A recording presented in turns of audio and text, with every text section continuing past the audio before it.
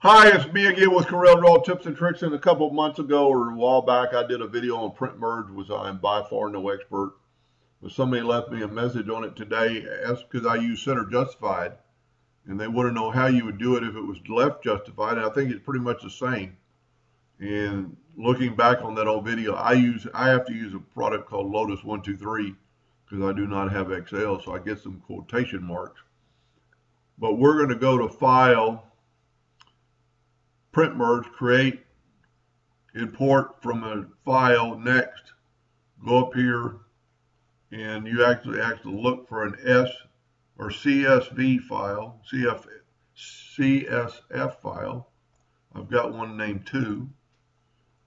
I'm going to hit Next. The name is already there. Next. And I've got some short names and long names. I'm going to hit Next.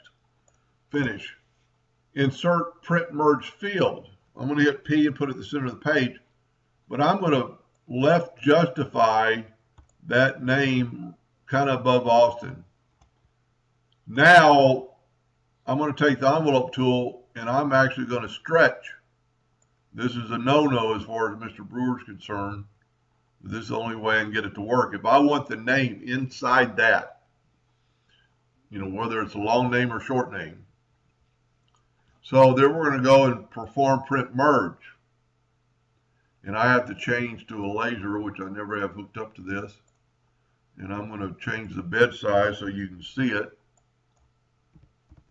And there's the next one is a short name, the next one's a long name, and the next one's a really long name. But it put it in that same space, and it's because it's left justified. It would really work the same if it was center justified. Maybe the person wants them.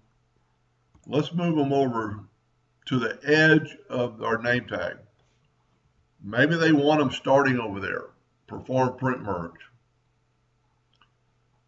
And as you can see, someday I'm going to have to get somebody to figure out how to make this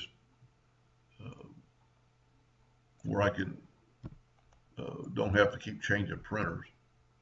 There, my name is, or Doug B. Green is, that's not my name, but it's close.